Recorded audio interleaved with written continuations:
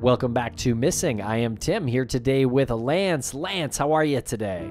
I'm doing so well today, Tim. This episode, this conversation that is coming up features a story that, while on the surface feels like it's going to be this hard-boiled true crime story about a prison break, but turns into the story about two individuals who never met each other, weirdly enough, getting to know each other and discovering things about certain aspects of themselves that they didn't know existed. I find it incredibly fascinating and can't wait to hear what the listeners think about it, Tim, but I personally can't wait to hear how you are today. I am doing great. Thanks a lot for asking. I am very excited to introduce this conversation that we had with Chief Geoff Britton. And he tells us all about the story of William Leslie Arnold, who killed his parents when he was 16 years old in 1958 and was sent to prison, escaped prison in 1967, and then, well, I guess you're going to have to listen to hear some more of the specifics, but he traveled the world, didn't he, Lance? He sure did, and Chief Britton followed him for a number of years, becoming a bit obsessed with this escapee, and again, learning a lot about this person, and it became a story about not only the prison break, but Geoff's journey as well. Well, I think this conversation is kind of timely, Lance, because we recently spoke with Laura Risti about William Bradford Bishop, who killed his family and went on the run. And during that conversation, we also spoke about John List, who did the same thing. And you kind of hear about how some of these fugitives sort of evade capture. And this story's really much more unique, I would say, because of what he did with his life. And what he did with his life sort of proves to you that the crime that he committed had a lot more to it than just maybe a spoiled kid getting upset at his parents for not being able to borrow the car. There was something deeper going on there that was not put out there to the public because, again, like you said, what he did with his life after he escaped prison is completely contrary to what you would expect someone in that position to be like. And it's really interesting to look at the pictures of William Leslie Arnold through the years, when he was a kid first in the 50s and then as an older adult in Australia. So make sure to check out our social media pages for pictures of him. You can find that at Missing CSM. And Tim, if people wanted to hear this episode plus all of the other episodes that we've produced without commercials, where would they go?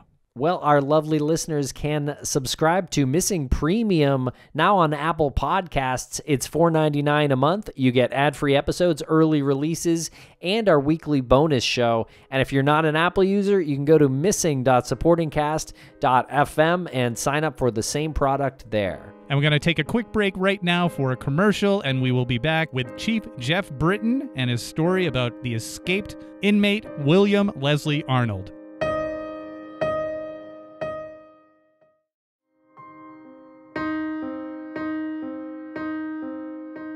Welcome to the podcast, Geoff Britton. Geoff, how are you today? I'm good. Thank you very much. Thanks for joining us and taking the time to speak about this really cool story that you have regarding an escapee. No, I appreciate that. It's a long road. Yeah, this is amazing. But you are also the chief. You're Chief Britton, and for those who don't know you, can you fill in the listeners as to your background and who you are? Of course. So my name is Geoff Britton. My current position is I'm the chief of the Office of Law Enforcement Support in Sacramento, California, for the state of California. And I oversee investigations of institutions within the State Department of Health and Human Services. But before that, I was an investigator for the state of Nebraska Department of Correctional Services. And has law always been in the family? Is this something that has been passed down through generations? No, I do have family members that were in law enforcement. They retired from their careers. So it's been part of our family in different forms, but it was my interest and I pursued it. Very cool. And while in Nebraska, you were looking into a cold case. Is that right?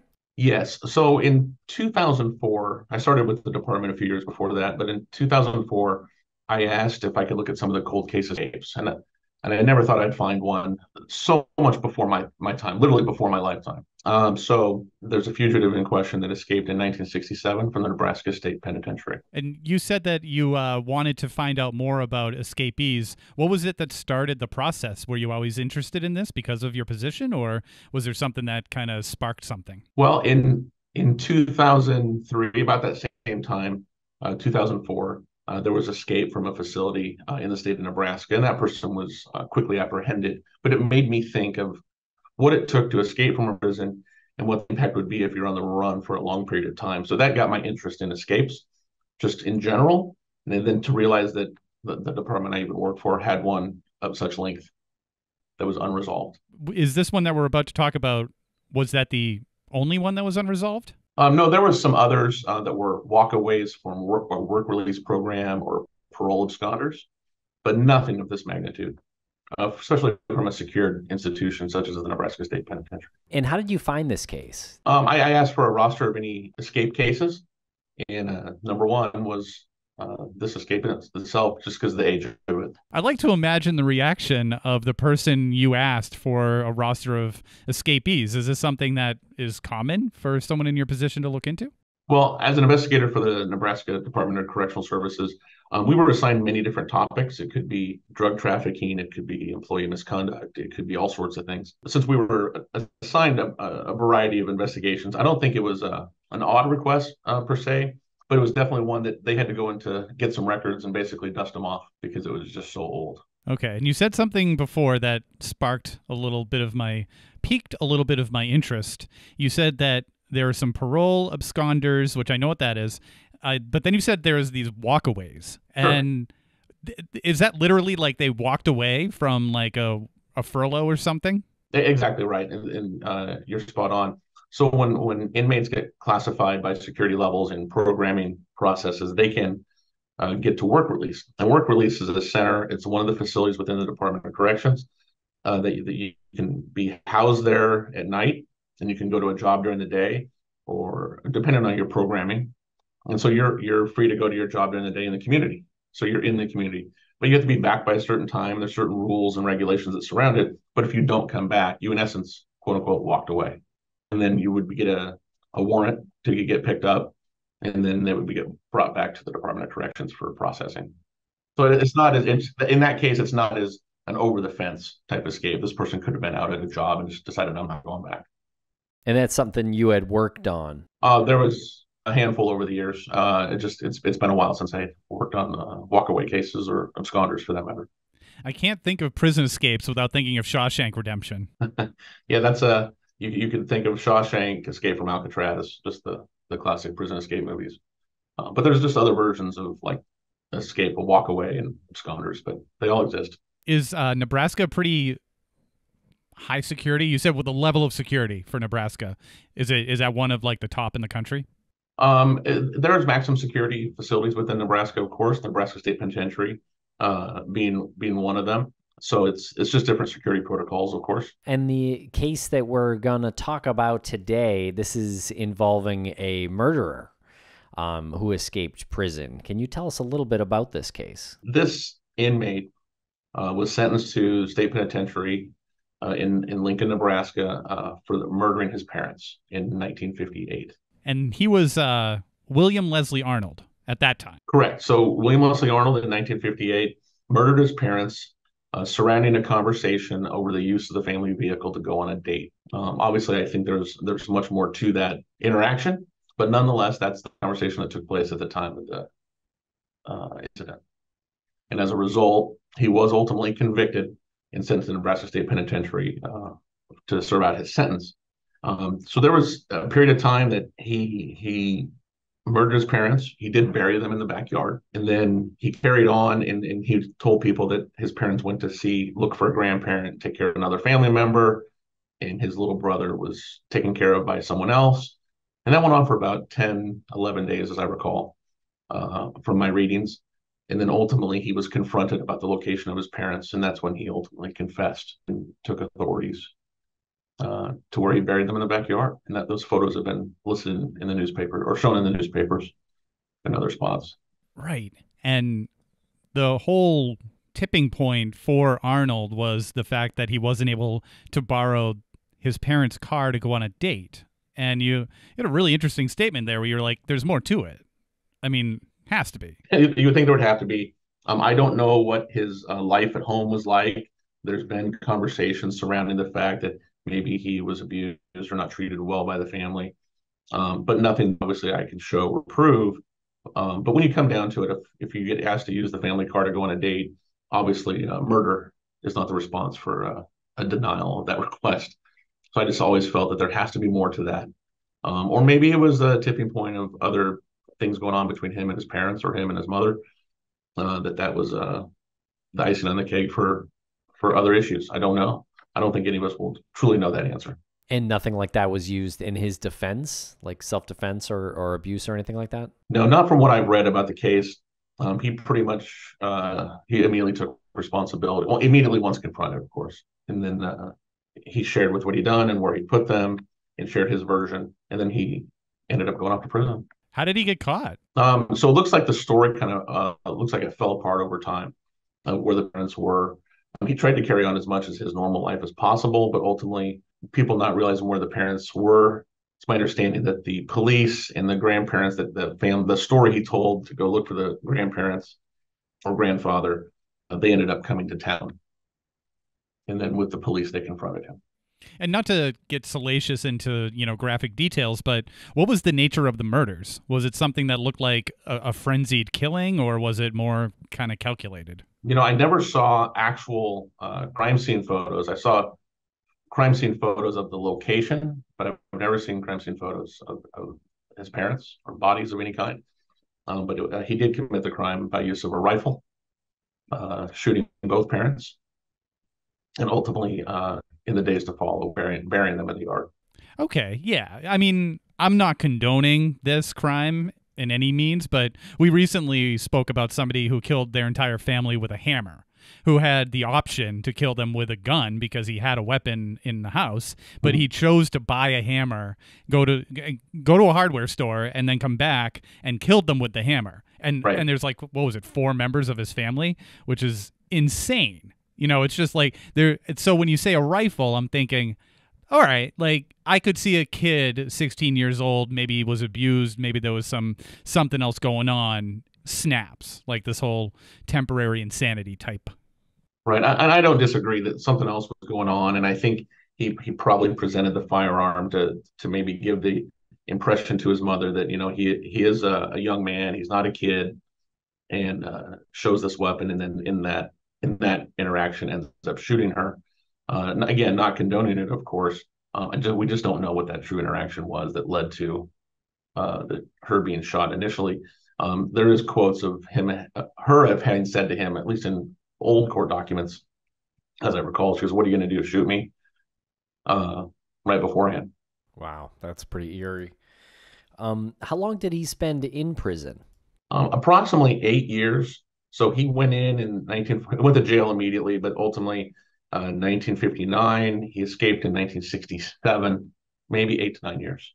He escaped with another inmate in July 14th, 1967. And what was the escape like? So from what we've pieced together, it looks like a former parolee that had paroled earlier in the year, participated in it and arranged for items to be thrown over the fence, possibly masks to assist with inmate count periods to make sure everyone gets accounted for, and then also communicated through the use of classified ads in the local paper, because obviously none of the technologies that we enjoy today existed then. And classified ads were used to describe the date of, and they were in the ad, and it said NOF, ended up being related to Night of Freedom, July 14th, 1967. And that's ultimately the date they went over the fence. Well, that's something I never heard before. Jeez, was that something that's common, so a prisoner used a classified ad to try to find someone on the outside? Well, not necessarily that. So it's a parolee from the same prison that released in the months prior to the escape. They may have had conversations planning in advance, and that's how they would communicate. In the meantime, is through the use of classified ads. And when I went through some of the classified ads, you would find ads commonly at that time of, driving from Omaha to Denver, anybody interested in sharing fuel expenses. And so it was almost like the electronic media that we see today, or how do we sell things and whatnot. But that's how they communicated. A lot, many offers to share expenses to travel were in the classified ads, among other things, of course. And that's how they communicated for July 14th. How did that communication work when placing a classified ad? Did the prisoner could call the paper? Possibly call the paper, go to the newspaper, say, I want to put a classified ad, and it's some nondescript advertisement. They pay probably what we would call a very low cost fee and have that ad placed in the newspaper. And then obviously the facilities receive newspapers, and inmates could look at the classified ads for their message. That's wild. We actually had a conversation, a pre-interview conversation before, and this didn't come up. And I'm like fascinated by this. I think Tim is pretty fascinated by this, that this communication happened like kind of under the noses of all the guards. It's incognito like communication. It was hidden right in front of everybody. Wow. And I think that classified ad has been published in the newspaper since. Okay, so what happened when he got free? I understand he was with somebody else. What was their journey like? So what we pieced together since that time and over the years is that once they made their escape, they made it from Lincoln to Nebraska, to Omaha, Nebraska, which is probably 50 or 60 miles apart. And Leslie, as he was most commonly referred to, called his friend, a neighborhood friend, a little bit older, and said, "Hey," and from what was reported to me is that he said that we escaped and I need a ride. He made a phone call from a payphone to his friend's house, and his friend was on a date that night, but did agree to come pick him up. And I've spoken to that person at the time, and they've confirmed that that was what happened. And also, I've interviewed the person he was on a date with, the friend that helped. And what he shared with me is that they picked him up, took him back to the house, made tuna fish sandwiches, and gave him some money. And he said he had approximately $40 that he could give him because he was home himself from college. But what was going on this day when I got the call? The girlfriend of the other person said that this was not what she was expecting to do that night on their date, but did remember these two guys, now known as the inmates, getting in the car, and that they, after the house, getting some food, the tuna fish sandwiches. And it always stood out to me that he specifically remembered tuna fish sandwiches. They drove to a train station in Iowa. But mind you, keep an eye on Omaha, Nebraska, and Council Bluffs, Iowa, are just minutes apart. They border each other, and there was no trains coming anytime soon. So they ended up going back to the train station in downtown Omaha, and then ultimately getting on a bus to Chicago, and that's where the story parted ways for a long period of time.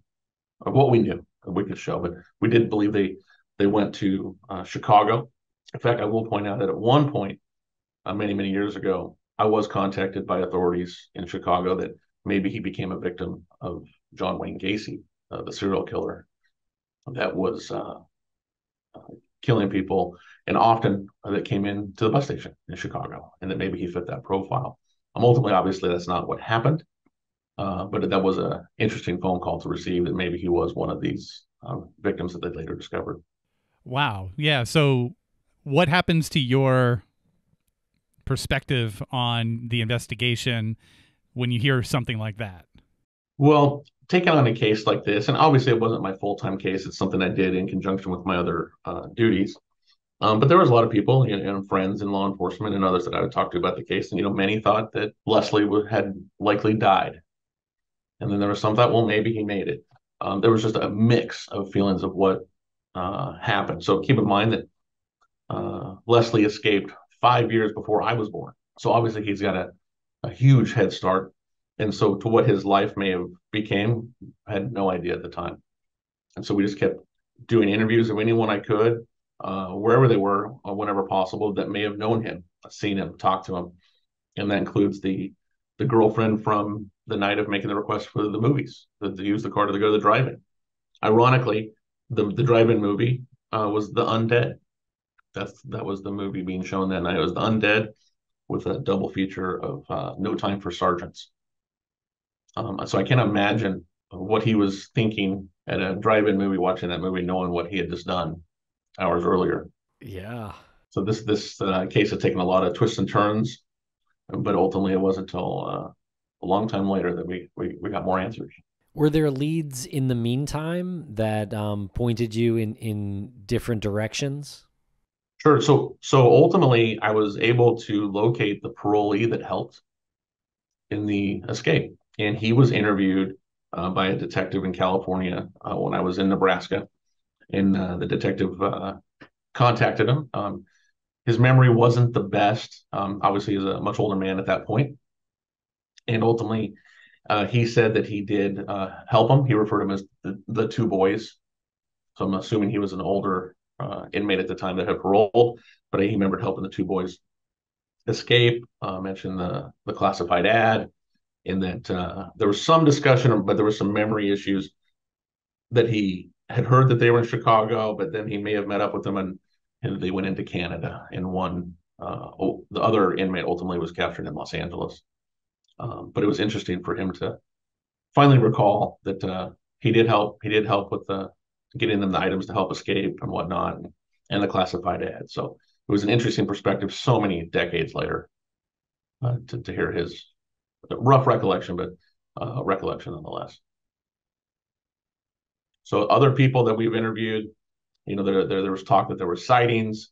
There was some similar names. In fact, one person had a very similar name with the exact same date of birth. For just quick appearances, looking at that person's driver's license, it was enough for us to go talk to him 4 states away. I'm like, what are the odds that he would keep a very similar name in the exact same date of birth and be living 4 states to the east? But we did go talk to him, and he actually he understood while we were there. It's not his favorite topic. It turns out he had been contacted by the FBI decades before that, but we didn't have a record of that at the time. But it was definitely a similar appearance and identical date of birth and a similar name. It was one of the ones like this can't be, but you got to go check. You have to check everything you can because you don't know what's going to turn a case, and definitely you don't know what's going to turn a case, as we've learned. You said that it wasn't his favorite topic to discuss. Was he like standoffish? He was a little standoffish, but I think he had been contacted before. I thought he had a little bit of overreaction to being contacted, 30 years later. It's not like he was contacted every week. But again, I'm not in that person's shoes, and I wouldn't want to be accused as someone that was doing time for murder, let alone escape from prison. He was ultimately cooperative, of course. And we can show it wasn't him. Did he have to give his DNA or something like that? No, and that was obviously DNA technology. The advancements have been tremendous, more in the last few years than ever before. But we did fingerprinting at the time, just to be safe and be sure. Right. And yeah, tell us about the DNA advancements and how that first started to change this case. Well, I want to guess it was in 2008 or 2009. I reached out to the brother of Leslie, who's a man in his 70s himself, the younger brother, and ultimately got a DNA sample from him many, many years ago. He was a nice man, a cooperative person, willing to assist us. He shared some things with me, obviously about the case because he was at his part-time job at the time that the murders happened, and then obviously he lost his parents, so he definitely shared his feelings about everything. But he was willing to help us. Gave us a DNA sample that we did submit and did run some tests on unidentified remains and other cases to see maybe Leslie had died and we didn't know no one knew who he was. That did not pan out. Some characteristic items came up at times just on our description, and not related to the DNA, but it being in the system that remains were found, but nothing I've ever hit like that. But the brother was very nice to talk to. I have talked to him since several times. But the DNA technology then was excellent, but just the advancements even since that time to the last couple of years that's been used in other cases has just been exponential in cases to help. So I left Nebraska in 2013, and I relocated to California, and I continued in investigations. I stayed with the case unofficially. I had asked my supervisor, "Hey, can I look into this from time to time?" I didn't know who was going to pick it up. It was an old case. It was definitely cold. And he had no objections. And to said, "Let us know if you find anything, of course." But I didn't know who was going to pick it up in its entirety and continue with it, if anybody, because it was so old. Especially as I mentioned, the escape was 5 years before I was born, and now I'm in my 50s. So there's definitely a head start. So I worked on it from time to time. I would read about it. I would do some research on my own, and just to see what, try to put myself in his shoes, what he would have been facing. And one thing I found interesting is everything I've ever seen of him has been black and white. So I found myself thinking about what was available to him back then, and I started thinking about it in black and white, and how would he get identification? How would he get a social security card? The processes were much different in 1967, 68. You could get a social security card from what I learned at the post office with very little scrutiny. And so maybe that's one of the processes that he ultimately used. And nothing like the technology we have today for verifications and the requirements of documents. And many laws have changed to protect personal data, even within government services. So I don't think I'll never say never, but I don't think this could be replicated in the manner in which he did it then. And staying with it for those years between 2013, just following up on my own, just on my own curiosity to try to get an answer for this, I started tracking the Golden State Killer case in California, and discussions around ultimately what we learned is the use of DNA technology that had advanced. And in 2019, 2020, I reached out to the U.S. Marshal, and I thought there has to be a mechanism that maybe we could look at DNA again because of the advancements that had occurred in the years since. And I knew the U.S. Marshal from when I lived in Nebraska, and so he said that he would put someone in touch with me. And I can't remember how long later it was, but ultimately Deputy U.S. Marshal Matt Westover contacted my office. I've learned since, and Matt's a fantastic investigator, and he definitely took an interest to the case because obviously there's lots of twists and turns, and it's very interesting. But he shared with me he looked in the newspaper, and he saw this case that he went into, and it had some questions of why he had it on his roster because it's not a traditional case. I think it was listed as a murder 1958 on his roster. And so, since the U.S. Marshal deals more with court security and fugitives, couldn't quite understand why he had it. But as he looked into it, he learned that, in fact, this case did surround a fugitive escaped from a prison, which definitely is in the interest and purview of the U.S. Marshal Service.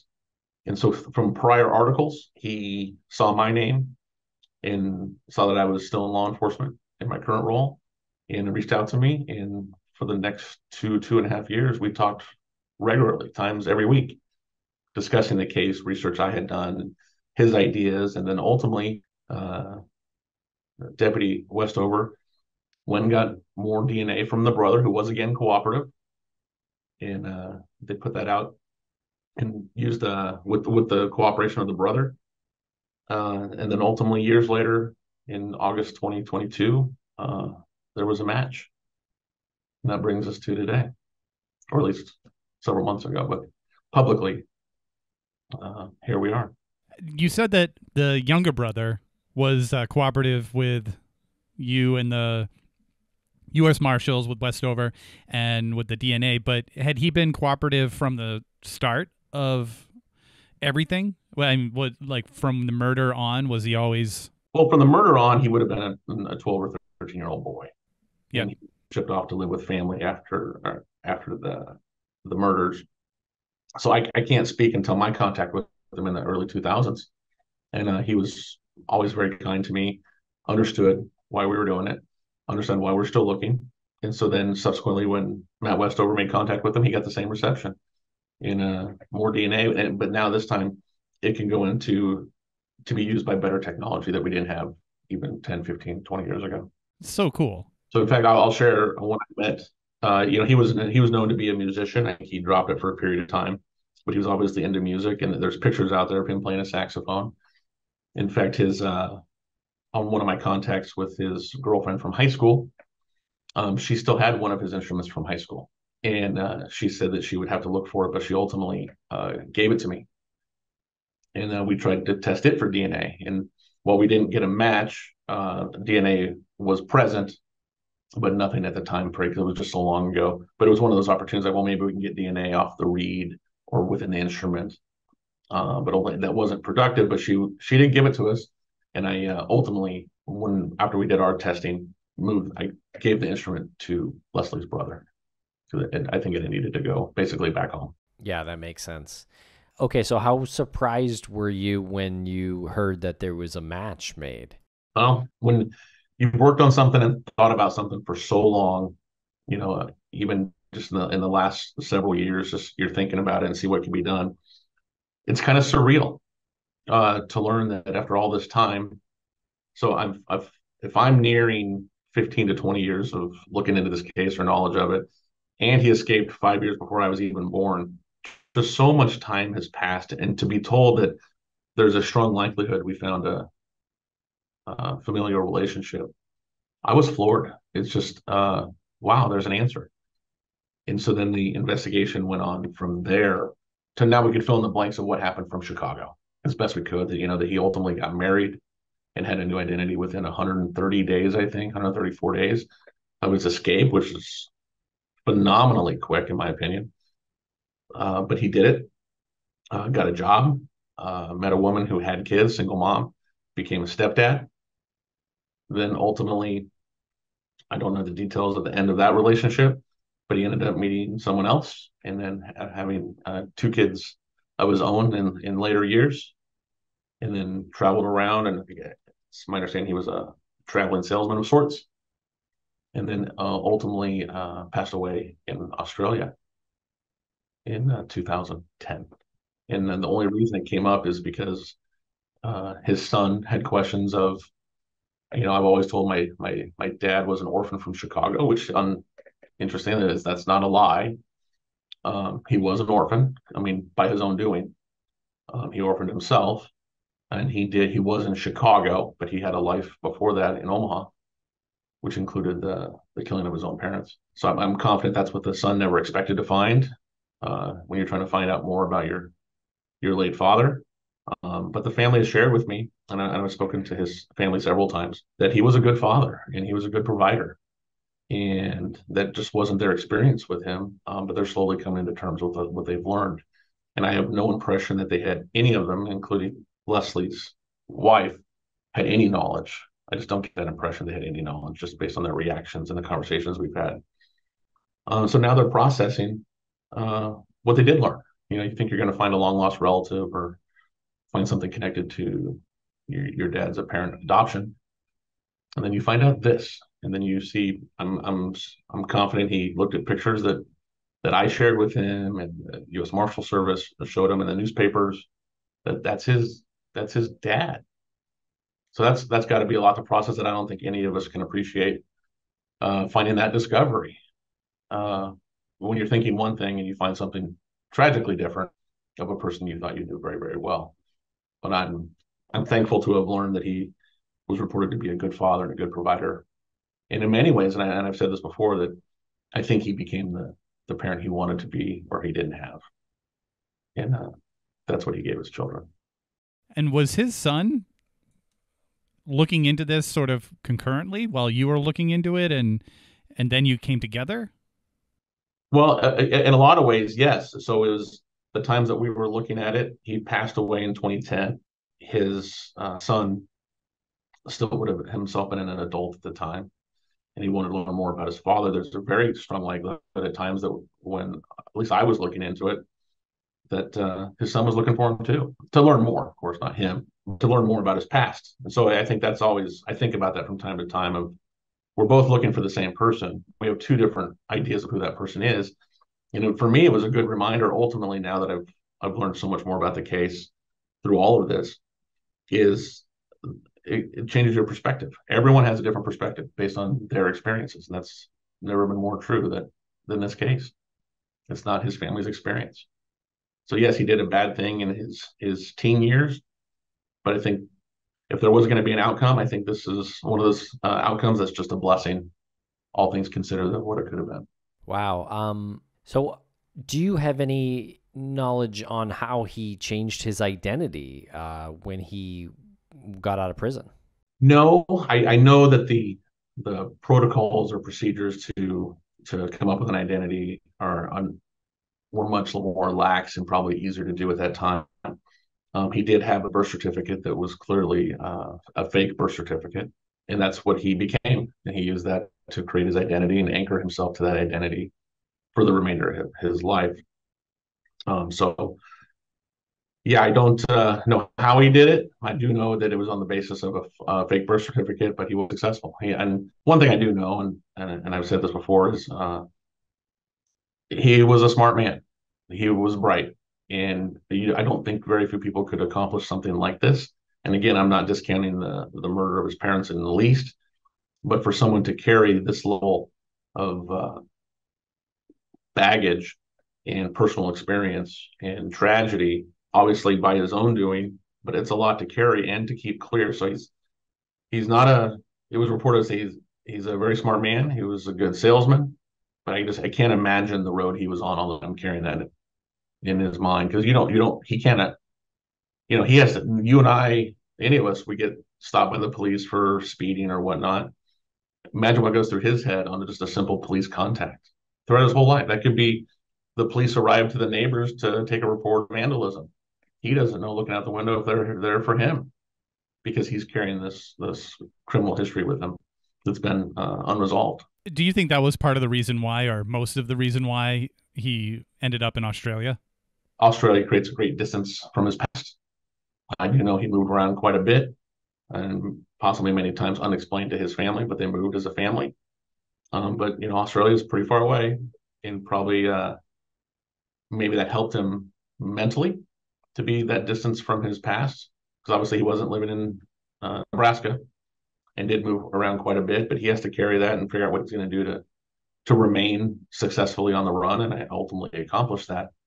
But I think he went far away, both for mental reasons as well as to avoid capture, if that was the case. Did you have a thought on where you thought he would have been before finding out where he ended up? Did you have any theories? Well, there was. I often thought that he probably went out of the country. Initially, I learned that he may have went to Canada for a period of time, but I thought he may have gone to South America. There was conversations that that's where he would go.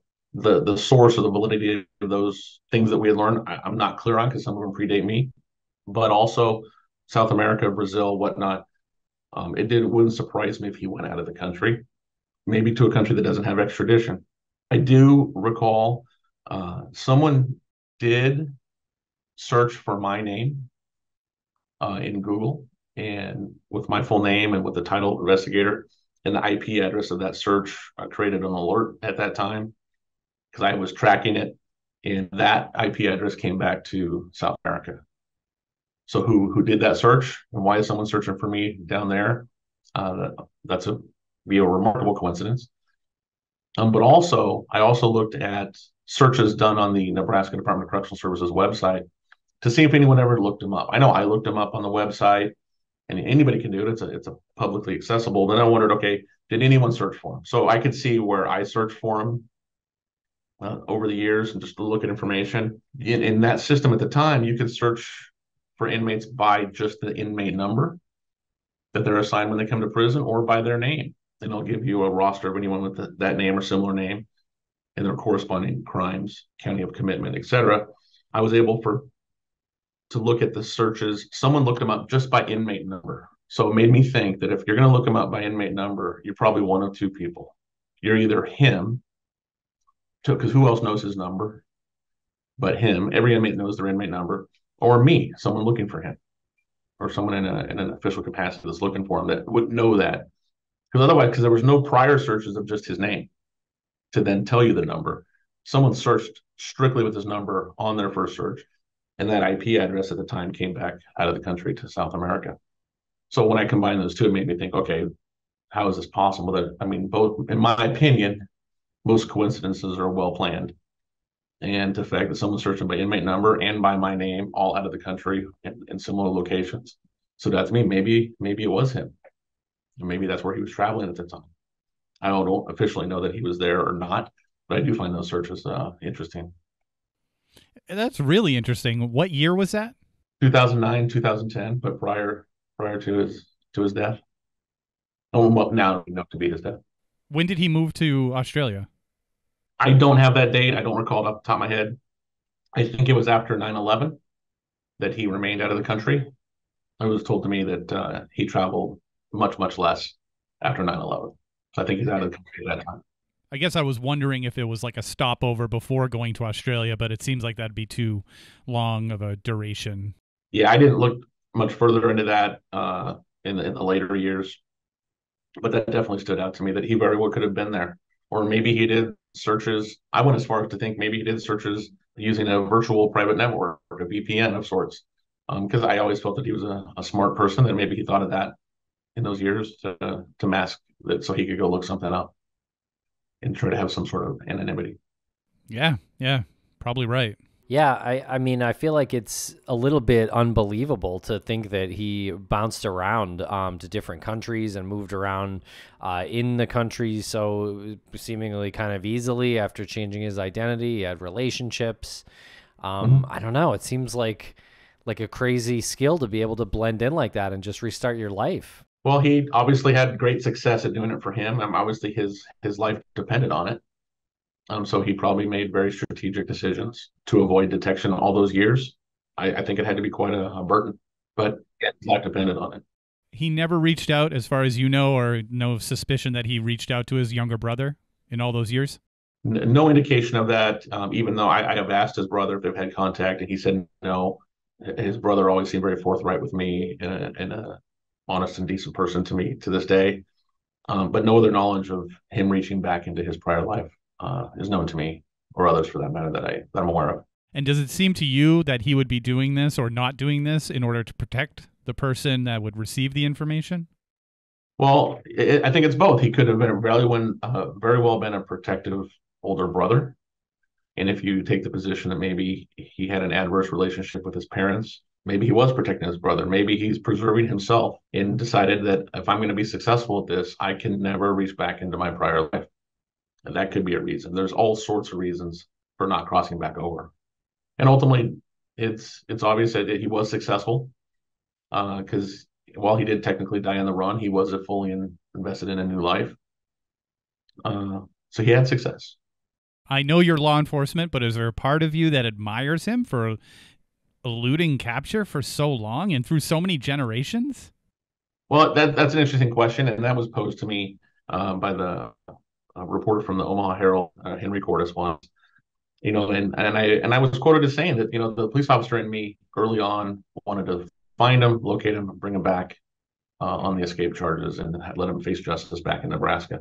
As I got into later years, the more I thought about it and wondered what his life could have been if he was still alive at all, or what became of him. There was times I thought to myself, well, I just want to know where he's at, or how did he do this, or is he gone? So I can't say I have admiration. I will say that I'm mildly impressed that he was able to avoid capture. And basically, from a modern technology perspective, he started out at a time with no technology. And he was able to successfully integrate his created life into a world that we know now of computers and technology that's used to track people all the time. Just the mere act of getting a bank account or a driver's license, I think we take for granted. And he was able to navigate from a time period that has had much less restrictions, and much easier to accomplish getting identification or other government documents to a time when now it's very difficult. So I think he was at least bright, definitely a smart man in my opinion, and he was successful. And so I have that. I just won't say admiration but I sit back and go, well, he did it. I give him credit, he did it. But I don't know the negative impact on his life that he kept to himself. Obviously, he didn't share it with his family, but I'm sure this had to have great stress on him mentally, physically, emotionally, you name it. I'll never know those answers. I think that's something he will carry on with word. And now that he's passed, that's it. That's his. How far, in your opinion, do you think a prison escapee from Nebraska might get today? I'll never say that someone can't escape a prison, because the moment I do, someone's going to do it, right? I think technically to do. I don't think anyone will be as successful as he was, but I can't say it could never happen. But the safeguards in place are quite extensive. But to fully disappear, I just think it's incredibly difficult nowadays. I think he was of that generation where if you were going to do it, that was the last time you could probably have that success. Because ultimately, you're probably on camera. I can't say about you guys. You guys could be on camera all the time. But I think just a regular citizen, member of the public, is on camera several times a day without knowing it. Banks, surveillance cameras, home cameras. Whoever thought that cameras would be in all the homes, or many homes at least, everywhere we go. We're probably on cameras countless times a day and never know it. So the technology advances exist. I think it would just be so tough for an inmate. They might be able to escape, but to remain on the run could be tough because you'd have to have the mindset that he had. You could never reach back and touch that prior life because you don't know who, if you do that, who might talk. Or maybe the authorities are already in those locations thinking just in case if someone currently escaped, they're making contact to find out if you reach back at all. I think it'd just be tough to do it nowadays. But I'll never say anything's impossible. Has this lit a fire under you as far as seeing something through for so many years and being instrumental in the conclusion of it? Are you looking into anybody else now? No, and I've been asked that a few times. I think it's one that, based on the ending and the amount of time put into it, but not only the amount of time just by me alone, which is since 2004 at least, the present time I've worked on it, but there's been countless other agencies, the Omaha Police Department, the Nebraska State Patrol, the Nebraska Department of Correctional Services, intel services such as MOCIC. So many people are involved along the way. I think I'm going to let this one rest. This is a good place for my interest in it. It's not my primary jurisdiction anymore. I commend anyone who tries to investigate cold cases like this, and I hope the technology is out there to help them solve their cases. But to get back into another case, that'd be tough for me at this point. But I'm thankful to everyone along the way that helped, contributed, and I'm especially thankful currently to the U.S. Marshal Service for taking this case into the end zone ultimately. It's such a great story to hear, and I'm sure you didn't expect it to conclude the way it did by learning about this individual and learning that he was a family man, and his kids are even saying he was a good provider. Right. And then you have to come to terms with, well, maybe he wasn't just all bad. Maybe it was just one moment, and he ended up living the life he needed to live, or he should have lived. Right. No, I don't disagree with you. I think that's spot on. I do think he became the parent that he wanted. I was very happy to hear reports of him being a good person and good experiences with his family. It's a good outcome. I mean, I was asked a couple times of, hey, had you found him alive, you'd have to arrange to have him brought back, and that's something obviously that the U.S. Marshal Service would have handled. But just thinking of bringing back this man, if he was found, just years earlier, and the disruption to that life again, not his life, because that's his burden to carry, in my opinion, to be brought back to justice, but the impact on the family. And as I mentioned before, my perspective on this has changed quite a bit to remind myself that yes, that was the crime, and that he got his penalty. He didn't serve out his penalty, but this is an outcome I didn't expect. To learn of who he became, but what I would want him to have brought back in later years, not knowing what I know now. No, I think the closure was the closure that was meant to be, because I don't know if there would have been true justice value to bring him back if he was found alive. Who's going to play you in the movie? Well, I don't know about any movies, but it's definitely a fascinating story that's gotten some interest. And there's just so many moments in this that were just so interesting along the way. And I'm thankful for those friendships, and I look forward to how the story is told.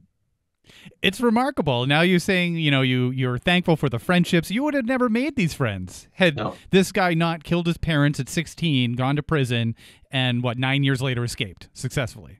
That is absolute fact. Isn't that crazy? It is. It's also weird to think that had he not killed his parents, escaped from prison, that I wouldn't be talking to his son. Right. His son wouldn't exist if those bad things didn't happen decades ago. So the things that had to line up for a lot of people's to just merely exist, let alone relationships that have stemmed from it, are all remarkable to me. This guy deserves an award, let alone. Yeah, it's definitely a lot of people were involved, and a lot of things wouldn't happen had these bad things not happened. But I think that's what we learn about life. Things happen. I'm thankful for the outcome, and I consider his his family. I consider them very close to me, and I would consider them friends. And we have had good conversations, and I'm thankful for the outcome that we got ultimately.